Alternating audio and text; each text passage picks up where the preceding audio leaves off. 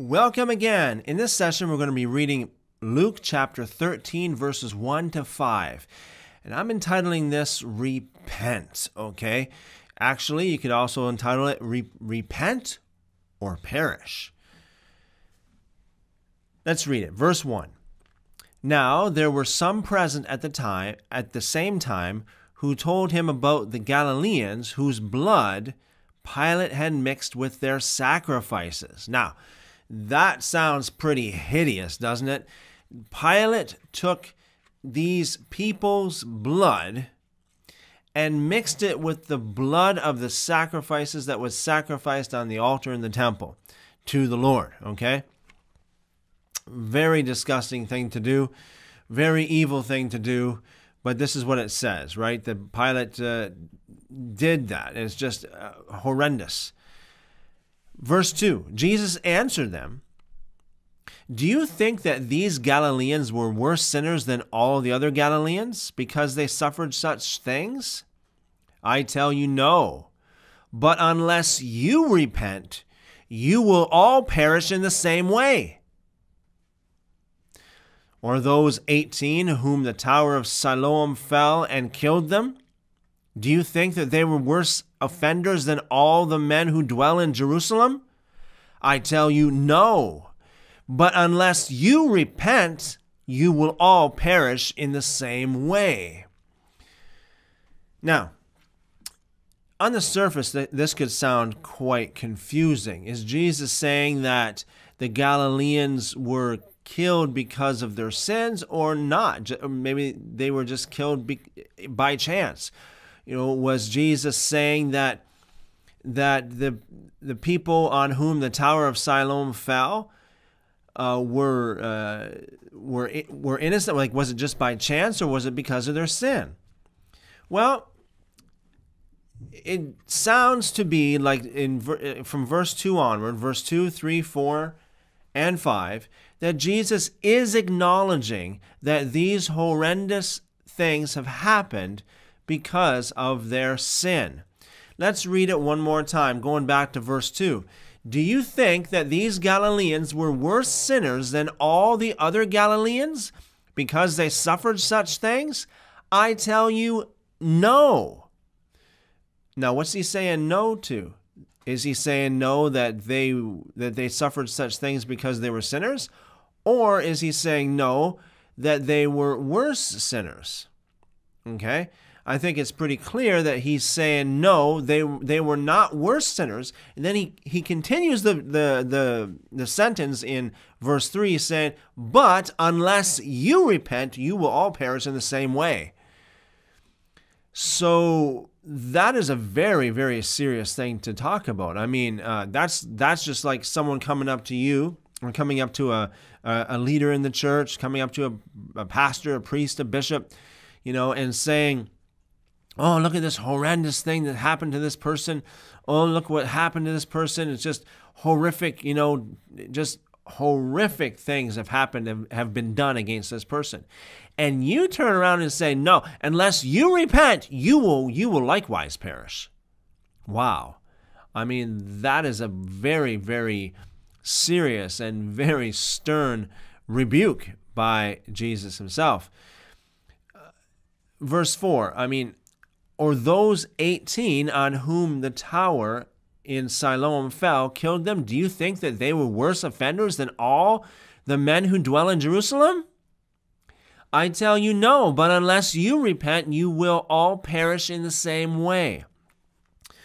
So he was acknowledging that first of all, there were these acts of evil, but first of all, this one act, which is an act of evil that was done against a certain group of people, or to certain people, that was done by people to people. Jesus said that the receivers of this evil were basically sinners, and that is why they received it. He warned the people, if you do the same things, then the same will happen to you. If you do not repent of your sin, then the same thing will happen to you. So it's very important to realize, it's very important to acknowledge that God is on his throne.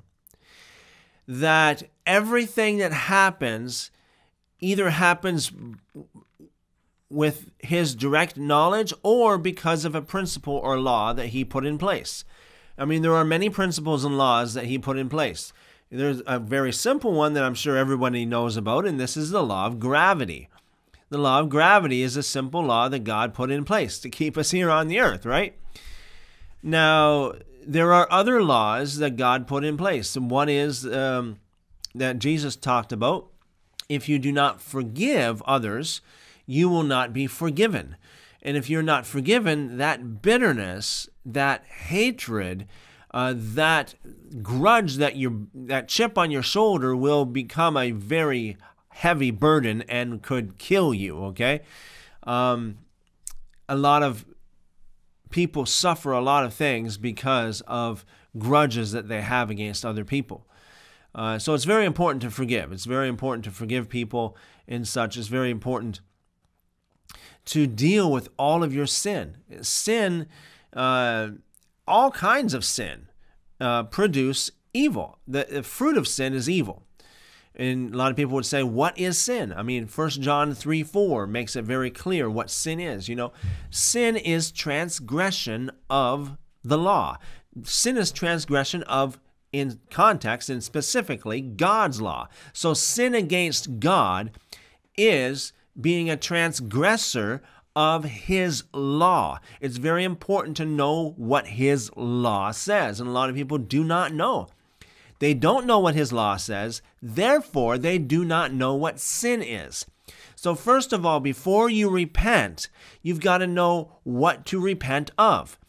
When you repent, it means you're supposed to change, not feel sorry. I mean, we see this in the book of Hebrews where Esau, it says, he sought repentance with tears. He was so sorry, he cried. The grown man cried, but yet he was not able to repent. So repentance is actually bringing about a change in your life. That's what repentance is all about. Changing your life, or bringing about a change in your life, the change of circumstance. It begins with changing your mind. And change your mind about what you think about what God calls sin. You should start rejecting sin. Sin as defined in the law of God. You should reject all sin and accept righteousness. Live right, live holy. So in order to repent properly, you need to know what sin is. Read the Bible, okay? And I know that a lot of people say, well, that's Old Testament, the law. No. The Old Testament. Check out my article on Old Testament versus New Testament. The article on Old Testament versus New Testament talks a lot about what a testament really is and what a law really is. And they're two completely different things, okay?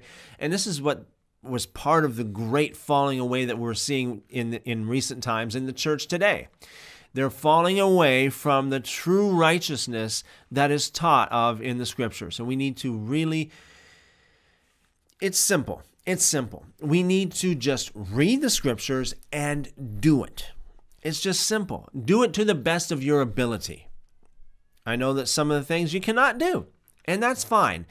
God knows if you cannot do it, you cannot do it, okay? But if you can do it, do it. So you need to repent. You need to keep your mind on the fact that, hey, you need to walk in repentance daily. Do not let a day go by without walking out death. Repentance is not doing. Repentance is dying. You need to die to yourself, die to your plans, die to your lust, die to all of your reputation, everything that has anything to do with you. You need to die, and therefore God can resurrect you. And that's what the new birth experience is all about, is dying to sin, dying to the old life, dying to darkness, the kingdom of darkness, and rising in the kingdom of light. So you need to die. How do you die? Well, first of all, obey the law to the best of your ability.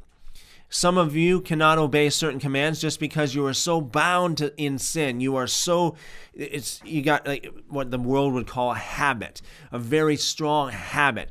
What a lot of Christians might call bondage, where you are chained to a certain sin and you cannot go anywhere without it. So in that case, you need to look to the cross. You need to look to the death of Jesus and do what Paul said. Say, I am crucified with Christ. Identify with the death of Christ. That's what it's all about, my friends. Identify with the cross. Identify with the man on the cross and identify with the one who rose from the dead. Identify with Jesus all the way, and you will be victorious. So thanks again for watching, and God bless you and give you power over sin. It is possible.